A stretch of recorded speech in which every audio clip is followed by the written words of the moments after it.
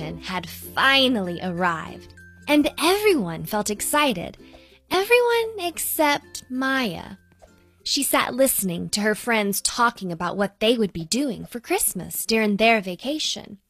As soon as I get home, my mom and I will be baking cookies and then going caroling, Jemima said. We're going shopping on the weekend to finish buying our Christmas presents, James said. My brothers and I are going to put up our Christmas tree tonight, Chantil squealed with delight. Several people giggled. Mine's been up since the beginning of December, Connor grinned. Maya was happy for them. All of their plans sounded wonderful. But she wouldn't get to do anything like that this Christmas. Her Christmas tree wasn't even set up this year. Instead, her family was going to stay with her grandparents. Maya's father's family all celebrated Christmas, and they had spent the last few winter vacations with them. However, Bubby and Zadie, her mother's parents, were Jewish and did not celebrate Christmas. Instead, they celebrated something called Hanukkah. Even though Maya's mother was Jewish, she didn't really know very much about the culture. As she rode the L home after school in the afternoon with her mom, bundled up in her warmest winter coat against the Chicago chill, she looked out at all of the beautiful Christmas decorations. I guess I'll have to wait until next year to have Christmas, Maya thought to herself. Her grandparents lived on the other side of Chicago, so they had to drive there.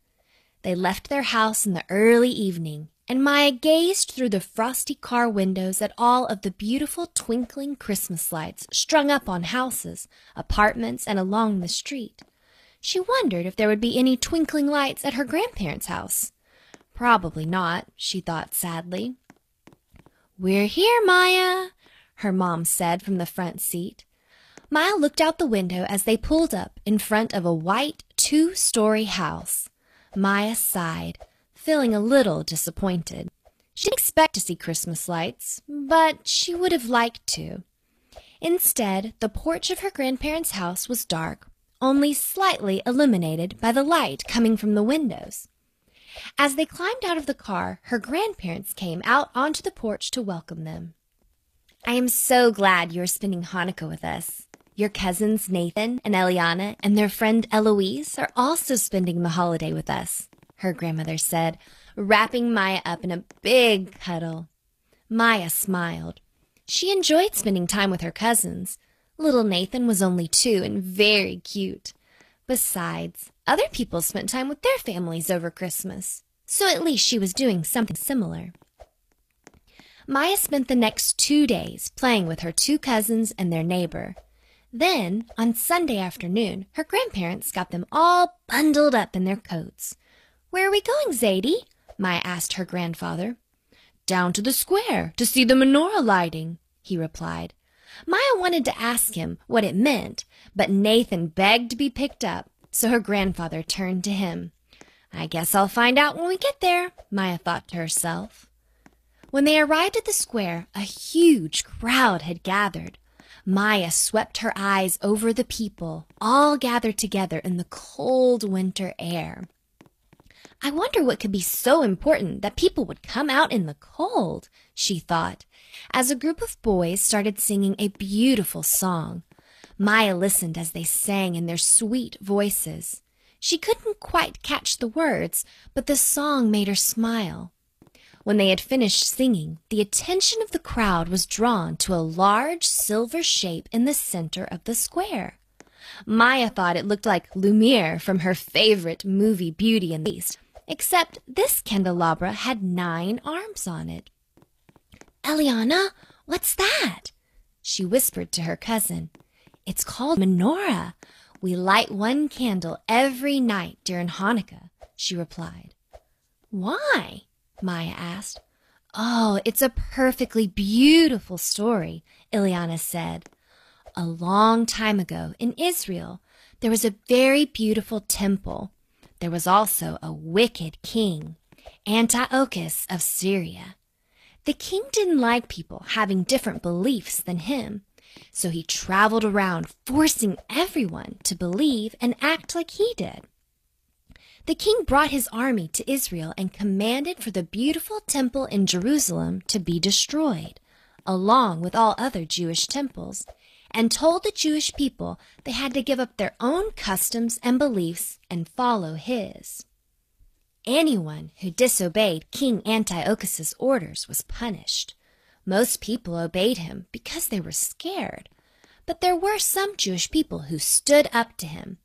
Judah Maccabee and his brothers made their own army and fought the Syrians. Even though they were a smaller army, the Maccabees knew they were doing the right thing, and they fought with everything they had.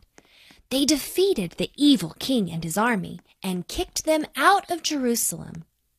Judah and his people were very sad when they entered the beautiful temple for the first time because the army had destroyed it. While they cleaned up, they found one small container of oil. They didn't think it would be enough oil to light the lamps for even one night, but they lit them anyway. But instead of going out, the lamps kept burning. They burned for 2 nights and then for 3. The Maccabees kept expecting them to go out, but they ended up burning for 8 days and 8 nights. Because of the lamps and the miracle with the oil, the Maccabees knew their God was with them. And that, came her grandmother's voice from behind them, is why we celebrate Hanukkah every year, and the reason why we light 8 candles in our menorahs. We remember the miracle of the oil, and remember we are strong enough to fight intolerance. Well done telling the story, Eliana, she said, giving both girls a hug. Maya stood with her family and watched as the mayor took the middle candle and used it to light the first candle on the right-hand side of the menorah. Everyone cheered, and the choir began singing another song. Maya's grandma bustled off to a food truck and came back with hot jelly donuts for everyone. Maya slowly ate hers as they walked back home. They arrived back at the house and went into the family room to light their own menorah. As they sipped on hot chocolate and listened to her grandfather read from the Torah, Maya thought maybe celebrating Hanukkah with her family would be just as fun as Christmas. Over the next week, Maya enjoyed learning more about the tradition of her grandparents and lighting another candle on the menorah each day. Their grandparents gave them gifts each night. Her favorite was a dreidel, a little spinning top she and her cousins played together with and held competitions. Their grandma kept them busy in the kitchen, making latkes and donuts. She explained how they made these foods cooked in oil to remember the oil used to burn the lamps in the temple.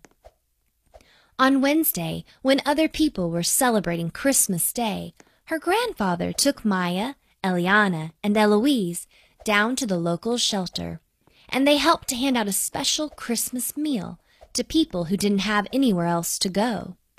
Maya really enjoyed being able to help other people, especially on a day where she would normally only be worried about opening presents and eating Christmas pudding. "I'm so glad you got to spend the winter vacation with us, Maya," Eliana said to her as they ate chocolate coins on the last day of Hanukkah. "Have you enjoyed it?" Maya nodded. "I was upset when my mom and dad told me I wouldn't get to celebrate Christmas this year. I thought I was missing out on all of the twinkling lights and the caroling and the Christmas cookies and the trees and everything.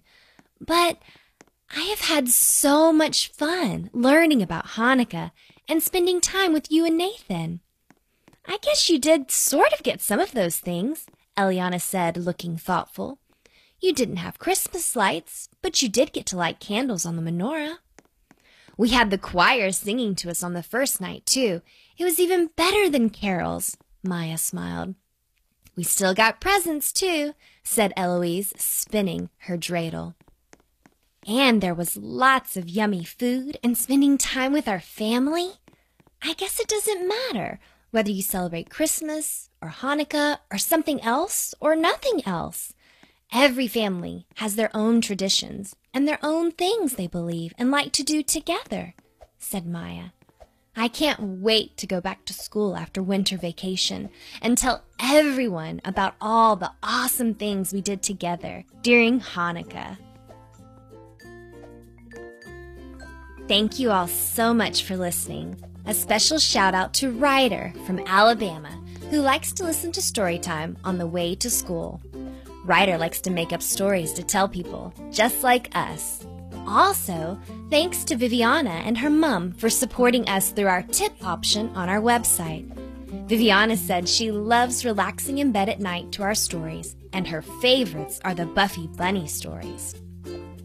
Thanks to everyone who wrote a review, including Ellie and Grace, Finley, Lucy and Seth from New Zealand, Marley from Canada, David from Indiana, Dylan and Ewan from Perth, Australia, James, who is from Minnesota but lives in Singapore, Nora and Kinley from Canada, Kaya from Asheville, North Carolina, Scott from Auckland, New Zealand, Jamie from Canada, Anna Kate and James from Arkansas, Denver and Theo from Tanzania, Liv from Ottawa, Canada, Amy and Alex, Dad and Mum from England, and Allison from the USA.